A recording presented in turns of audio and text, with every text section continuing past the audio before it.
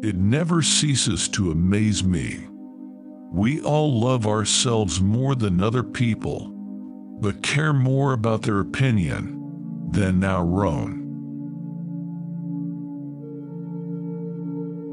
You have power over your mind, not outside events. Realize this, and you will find strength.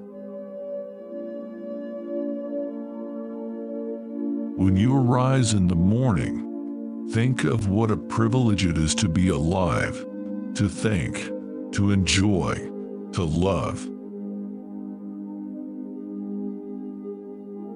The happiness of your life depends upon the quality of your thoughts. Everything we hear is an opinion, not a fact. Everything we see is a perspective, not the truth. Humans have come into being for the sake of each other, so either teach them or learn to bear them. Waste no more time arguing about what a good man should be. Be one.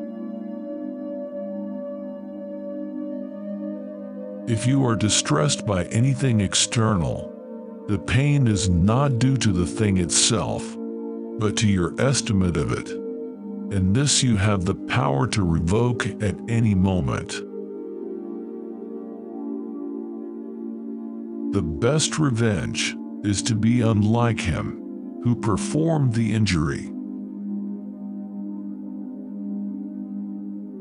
It is not death that a man should fear, but he should fear never beginning to live. Our life is what our thoughts make it. Whenever you are about to find fault with someone, ask yourself the following question: what fault of mine most nearly resembles the one I am about to criticize? If it is not right, do not do it. If it is not true, do not say it. Very little is needed to make a happy life. It is all within yourself, in your way of thinking. Reject your sense of injury, and the injury itself disappears. The first rule is to keep an untroubled spirit. The second is to look things in the face and know them for what they are. How much more grievous are the consequences of anger than the causes of it? Do not act as if you were going to live 10,000 years. Death hangs over you. While you leave, while it is in your power, be good.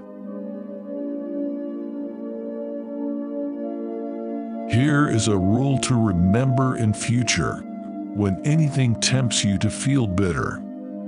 Not, this is misfortune, but to bear this worthily is good fortune. Subscribe for more, like, and share.